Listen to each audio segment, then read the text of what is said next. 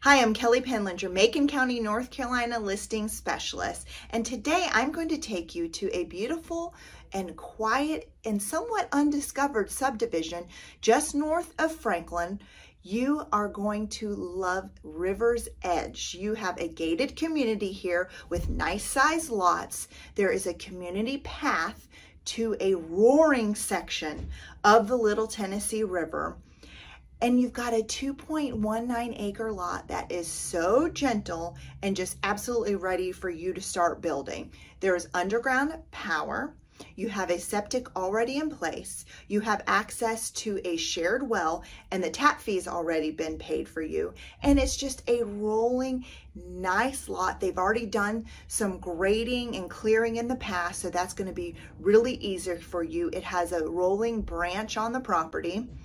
And in the winter, you've got mountain views. So this is a lot that you're going to love, and you're going to love the price, especially with all those utilities in place. I mean, somebody is going to snatch this up very quickly. Let's go take a look at Lot 4 in River's Edge.